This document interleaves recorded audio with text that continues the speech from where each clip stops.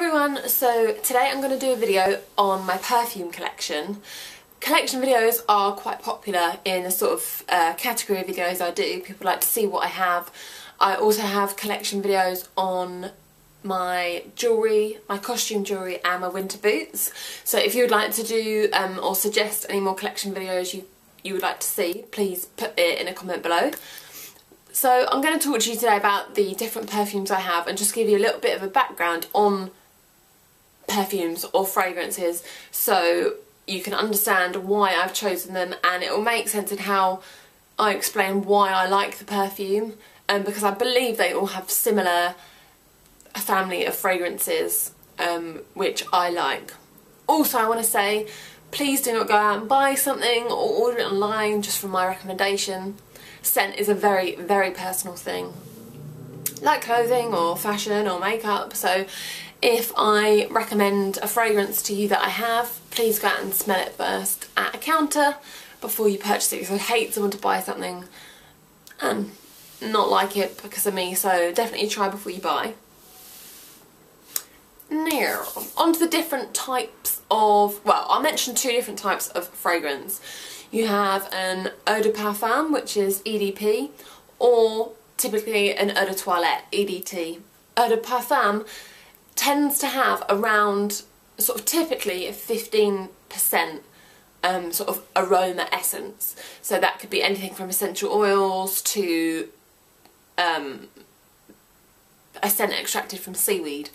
Eau de parfum would typically have 15%, whereas EDT, eau de toilettes, typically have, I would say, 5 to 10%. And so that's why when you go to a counter, EDPs will be more expensive, and they will also smell stronger on your skin and last longer, and that's because the expensive part of the fragrance, the aroma essence, the essential oil, the amount of that in the perfume is what the majority of the cost is into making the product. So that's why you'll find that it's a higher price point. It may smell slightly different, it may smell stronger, and that's the difference between the two. Also, I wanted to I've made notes here, so that's why I'm looking down. And you can also get, you know, like body or fragrance mists, which are even lower, which are even a lower percentage and a lower price point. So, you know, like body sprays, you spritz it and then you can't smell it like an hour later. That's because they only have about typically like 3% aroma essence inside. But that's a good thing for like young girls to start with, a body spray or an aroma essence. That's what I first started wearing when I was like a teenager. So try that out first, definitely. What perfumers do to describe a scent on the packaging or in the merchandising, and what makes up the aroma essence in the perfume, are the notes, the fragrance notes, and there are 3 fragrance notes: the base, the middle and the top. The top notes are the scent that's perceived immediately on the skin, so directly after you've sprayed it you will smell the top note in the perfume, and this is typically it's like the selling point of the perfume is the scent of the top note, because that's what you, when you immediately spray it, you will purchase it on that top note scent. And the top note is like smaller, lighter molecules which will evaporate quicker, which will make you smell them initially, and they're often like the lighter, fresher scents, or in the lighter, sort of fresher family of fragrances. The middle note is the scent that will emerge after the top notes have dissipated, so it's going to be like the heart or the main body of the perfume is going to be the middle note. And that sort of works with the base note. The base note is the one that will stay, it like goes with the, I can't describe it, I mean the base note and the middle note sort of go together to form the heart of the perfume and the sort of main theme of the perfume. So often the base and the middle note will be in a similar fragrance family, like woody for instance, and so they'll work together to really have the main body scent, if that makes sense. And the base note is typically like the richest or the deepest fragrance like sandalwood, for example, and that will stick around all day. So often when I talk about things like my Tom Ford, for instance, that has a very deep, heavy base note, and when I initially smelt the Tom Ford Violet Blonde, for example, I didn't like the top note, so I did what a lot of people do, is they spray it on the stick and then I left it in my bag, and then that's what I like to do to sort of get a feel of the perfume, because then I, you know, kept smelling it when I opened my bag, and I actually thought I really like the base note of that perfume, and that's what's going to stay on your skin all day and what people sort of smell throughout the day. So try and do that when you're testing out a new perfume. Don't just go on the initial fragrance that you smell after you sprayed it, because that top note will dissipate and you won't smell that throughout the whole day. And that's why people tend to spray more and more and more, because you want that hit of the top note, when you may not necessarily like the scent that lingers from the base note. So definitely remember that when you're purchasing new fragrances. And finally, I just wanted to talk quickly before I show you my perfume. I know this is a really long intro and you can skip it. Yeah, there's sort of 5 standard families which the different fragrances are sort of grouped into, if you like, or categorised. You have floral, oriental, woody, foie gras or fresh. And the first 4 are very traditional, and then fresh is sort of a new, for like new age fragrances where the notes are not synthetic, but it's just new age really in perfume, fresh scents. So like oceanic fragrances or citrus smelling fragrances weren't typically thought of in the perfume world until quite recently. So those are the 5, right? Sorry, I'm talking for so long. I love perfume, so I'm quite passionate about it. So I'm going to get on to the fragrances I have and tell you the notes and tell you why I like them, what time of year I like to wear them or occasion I like to wear them. And so I'll get started on that now. Yeah, sorry. The first fragrance I'm going to talk to you about is Chanel Chance Eau Fresh. And you can see I'm sort of near the end of this one. I got this one in duty free. And it's the Eau de Toilette and it's 50 mils. And the notes of this are, I'm sorry I keep looking down guys, but I can't remember all this perfume stuff I want to tell you in my head. So the top notes of this are citrus and cedar, the middle notes are pink pepper, hyacinth and jasmine, and the base notes are teakwood, iris, amber, patchouli, vetiver and white musk. I love this fragrance for the summertime, and that's why I'm nearly out, because I think I wore it all summer. The Eau de Toilette means it's not too heavy in the summer, because your sweat and your warm skin will enhance the scent of the perfume, so it's nice to wear an EDT in the summer. Also, the base notes of patchouli and vetiver I think feature in quite a lot of my fragrances. Their scents I really like. But also the top note of the citrus and the middle note of pink pepper are quite light and girly, so citrus definitely being the top note is the one you smell initially, and that's going to smell great in the summer when you first spritz it on, and it makes me feel summery wearing citrus, so love that. Okay, so next I'm going to talk about Chanel Coco Mademoiselle, and this is an EDP and this is 50 mils, and you can see this is nearly out also.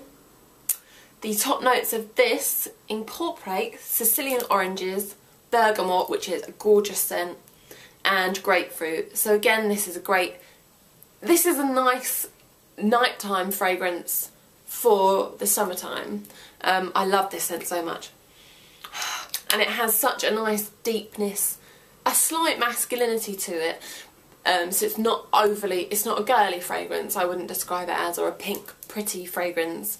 It's definitely got some depth. The middle notes are rose and jasmine again, jasmine featured in the other Chanel fragrance. And the base notes are patchouli, which I love, vetiver, vanilla and white musk. So these are actually base note wise and sort of in the citrus fresh family, they're quite similar. So that's probably why I like them personally. But yeah, this is lovely.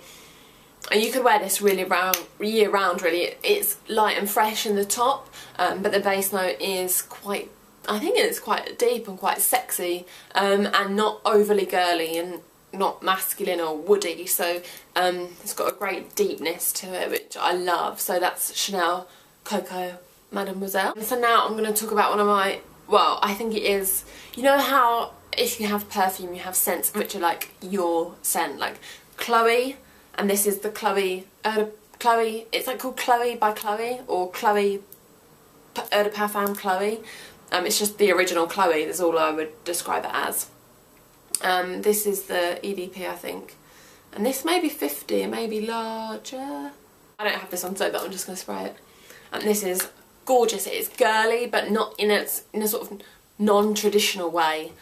A really pretty fragrance, and I think this can be worn year round. Definitely the EDP can, because it has a nice depth to it. And it's just elegant fragrance, glamorous fragrance. That's how I describe it. How I've just sorry about that. That's how I described it in my notes here for my video anyway. Yeah, so it's top notes of freesia, and then we have base. The middle note is rose, which I think really comes forward, and then the base notes is amber and cedar. So again, it's quite similar. It's floral, has depth. The rose, which is the main scent in it, I love rose fragrances. I think the new fragrances containing rose aren't granny style, you know, traditional rose scented things or lavender scented things you think of, like older generation of women or an older style of perfume.